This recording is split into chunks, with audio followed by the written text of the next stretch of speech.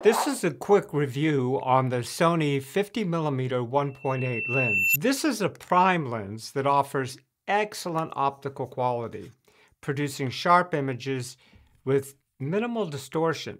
Now, I'm really impressed that at its widest aperture of 1.8, it delivers impressive subject isolation. You know, that beautiful background blur. It's used for portrait, photos, and basically everyday video. That's what I use it for. And even when it's stopped down, the lens maintains great sharpness across the frame. Now, the build quality of the lens is generally good. It's a solid plastic. While not weather sealed, it does feel durable enough for everyday use. The focus ring is smooth, allowing for precise manual focus adjustments. I'm really impressed with its fast and quiet autofocus system. For me, it locks onto the subjects quickly and accurately, making it suitable for capturing fast-moving subjects or especially in low-light shooting. One of the key advantages is this lens is compact and light, just easy to carry around for everyday photography and videography use. It's been a really great step up